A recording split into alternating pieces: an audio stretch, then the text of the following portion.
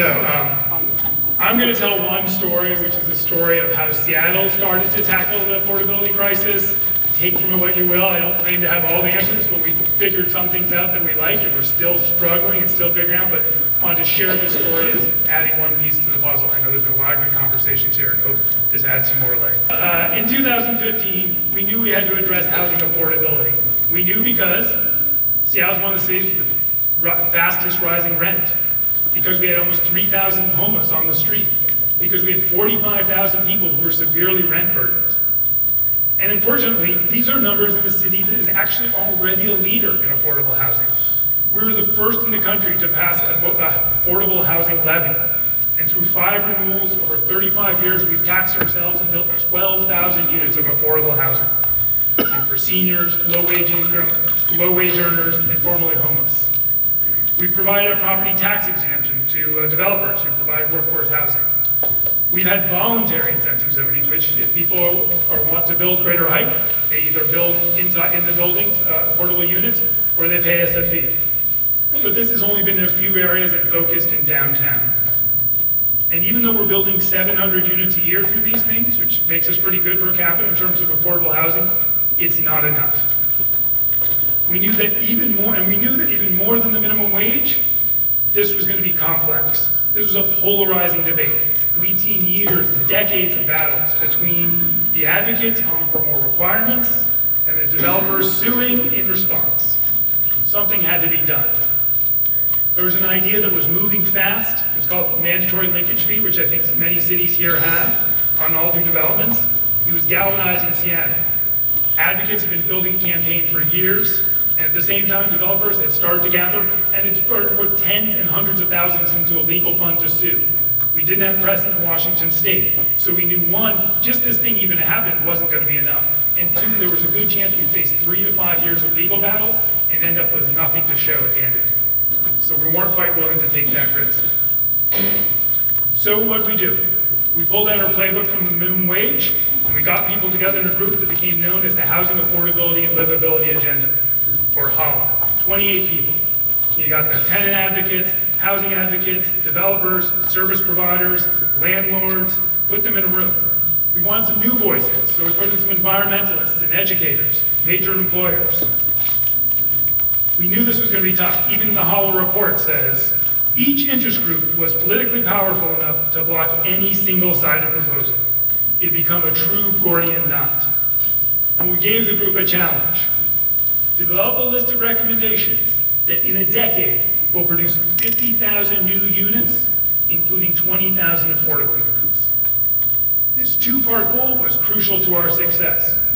We strongly believe that simply increasing supply, build more, 50,000 units, was essential, and something we'd never done in a decade. And it was essential to bringing the private sector along to say, we know you have to build more and we're going to help make that happen. But we also knew that in an economically thriving place, in a land-constrained city, the market alone was never going to produce enough affordable units, and so we had to have that goal as well. And that was an audacious goal. It was 3 times what we'd done on average per year. Didn't know how we were going to do it, but we said, let's go find a way. And we told them there was no right answer. Everything was on the table. And over 6 months, the HALA group met in small groups, met in large groups, they had working groups, online surveys, we looked at zoning, tenant protections, construction practices, and the result was far-reaching 64 solutions. As a council member in our area likes to say, there may not be any silver bullet, but there might be silver buckshot, so we tried them all. We included new big ideas. Let's go to Olympia and develop a property tax exemption for the preservation of market affordable units, a key element of our displacement strategy. And I'm happy to say it's passed out of the Senate, and we did great success in the House. Let's remove barriers to the mother-in-law apartments and the backyard cottages, which will increase density in the single-family zones. Let's double, they include ideas for more resources. Let's double the housing levy. Let's raise the real estate excise tax. They included wonky and technical ideas like changing the code to allow more prefab construction, or see what's possible with cross-laminated timber. Something there for everybody. We had ideas steeped in social justice. Let's look at the barriers for ex-offenders. Let's explore how to get the private sector to develop a Sharia-compliant financing product. They include land use ideas. Let's look at the parking requirements and see how those can be lowered to lower construction costs. Let's look where buildings can be taller along transit corridors, near jobs, or in transition areas. And so while we've reached a consensus on 64 ideas, all crucial, we are still stuck. Possibly the most important and the polarizing issue. How do you get new development to help contribute to new affordable housing? We were so stuck, actually, that we decided we couldn't keep moving forward as a group of 28. Building that group was important, but it was too raw, too technical, too complicated to have as a group discussion. So we broke into an even smaller group to work on this. And the advocates came with the table demanding a minimum number of housing units. Let's see it, make sure it gets results. Developers came with a value proposition. They're willing to give more, willing to talk about fees, but they want to be able to build more as well. And let me be clear, we knew in these negotiations at some point, the mayor liked to say, it would come off the rails, the wheels would fall off, and sure enough, they did. There were days when the developers threatened to walk because a math correction, even though we were following the process they agreed to, raised the rate by a few dollars. There were days when the advocates got scared and threatened to walk because the idea of exceptions were going to swallow the whole. But in fairness, you really can't raise height of buildings that are in the flight path of seaplanes. So we had to find a balance. There were days where we simply left the table because we had nothing new to say. But we kept working it, and we kept coming back. And we finally got there. The result was our 65th idea, the grand bargain, which allowed developers to build another 1 or 2 floors in all of the urban villages and the multifamily areas across the city in exchange for a new requirement of inclusionary zoning or commercial linkage fees that include affordable apartments. This was a sweeping citywide proposal, upzoning all of these areas in a way that had never been done before. It was a big risk. It involved admitting we'd made mistakes before. We'd allowed growth to happen without affordability built in. But for the first time, anyone who's going to build new multifamily housing or commercial development will include units or pay into a fund. And for the first time, we had developers and developers and affordable housing advocates on the same page. That's significant. After 2 decades of fighting, we had a nascent partnership that started to form. But that wasn't enough. If we're going to get this to work, we had to expand and include more people. So we worked hard to build the coalition. We're including labor voices as advocates for more workforce housing. We've included environmental groups because, while greater recycling and more solar are important, some of the most fundamental environmental work we're doing is providing equitable and sustainable neighborhoods with affordable housing in our urban villages near jobs and transit. Almost nothing else we do is going to matter more to control emissions. And we're working to engage the tech community, whose employees have a workforce that wants this density, but employees have not traditionally been engaged in the political discourse. If they're silent, they're not going to get their wish. So we formed this larger coalition to build support across the city as we enter this 2-year process of doing the zoning changes necessary. And the breadth of this coalition is important. I need to be real here.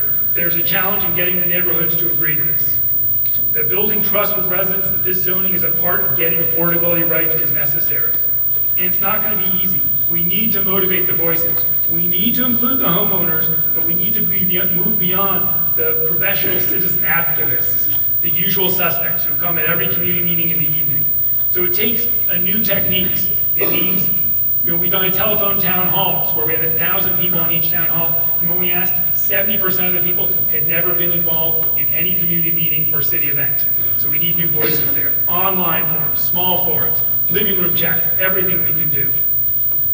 It means getting growth right. We passed the biggest transportation level we ever had, and we've redesigned our planning process to build sustainable urban neighborhoods where we can put jobs, transit, affordable housing in one place.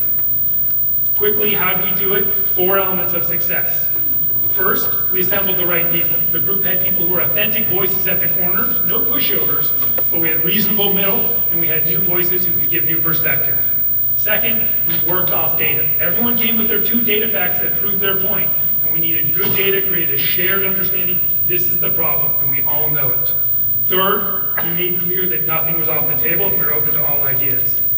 Fourth, we set a goal, and we had a deadline. And we told people, if you didn't come to a consensus, The city was going to come up with its own, and you might not like it. Got them to come up with an idea. As one of them used to say, I need to know when midnight is so I can know when I can make my last concession.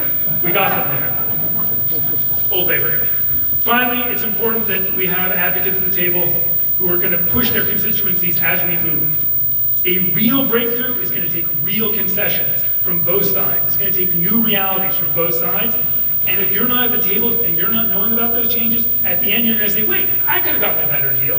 So as the people in the room, part of their job is to go home and tell people what's happening, to tell people where the conversation is, so when the next move happens, they understand and have been brought through the process. We have more work to do now to bring the whole city along on this. But we're going to keep doing it with all the outreach I said and seeing what this new Seattle looks like that's affordable for all. So stay tuned. I hope next time I come to you, I can bring more stories of building a Seattle that's affordable.